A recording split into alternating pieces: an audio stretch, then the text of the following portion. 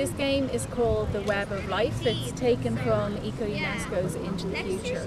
It takes about 15 minutes to 20 minutes to run, and the objective of the game is to learn about interconnections and systems thinking. I use it in lesson 1 to do with climate change to back up everything in the PowerPoint.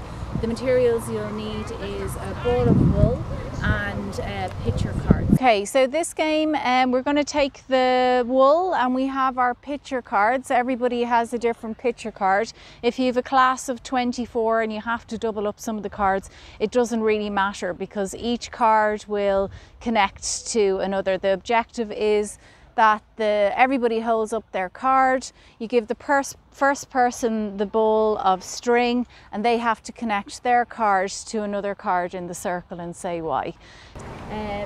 You can have double the cards as well. If you have a big class, you might need to have 2 climate change, you might need to have 2 democracy.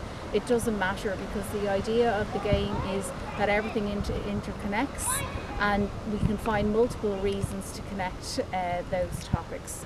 So we're going to start off with Molly. I have my ball of string and I'm going to give the top of the string to Molly. Molly has pollution, and who would you like to connect with, Molly? I'm going to connect to biodiversity because the pollution that we cause impacts our biodiversity. I'm going to choose deforestation because the biodiversity is affected. I'm going to connect to democracy because we need laws in place to protect our forests and our habitats.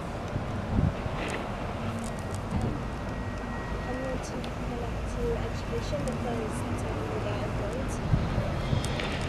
I'm going to connect to health because we need education to be. I'm going to connect to climate change because our health impacts climate change. Okay, great. So we obviously only have a really small group here. This would normally be done with about 25 students and it would take probably about 10-15 minutes to get to this point. So now I'm going to ask the class, what do we see? We have a big web in the middle, and what are we looking at? So Sasha, what do we see? We see that everything's interconnected.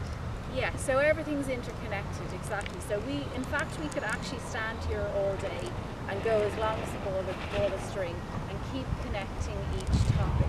I'm going to ask education and democracy to continue to hold the string, but to come down on your knees. Now, what do the rest of you in the web feel? You feel a tug? Okay, so if you, what if we're thinking about systems thinking, and we know that moving forward we have to just not focus on one area, because if we focus on one area, that there is going to be stress or pressure put on other areas. So there's no point pouring loads of money or loads of resources just into deforestation, for example, because that has a knock-on effect on the other systems. So if the rest of you, if we were to do that, that would put these other topics under pressure. So the idea is that we have a systems approach and that we're able to visualize and understand that in order to fix these problems that we all need to work together and that it has to be a systems approach. And the idea is after running the PowerPoint on climate change, and we've been talking about systems thinking, and we also see that as humans we are surrounded in all these topics and we are the main driver of all of us. So when we're thinking under the guise of climate change, that actually we have a massive part to play in.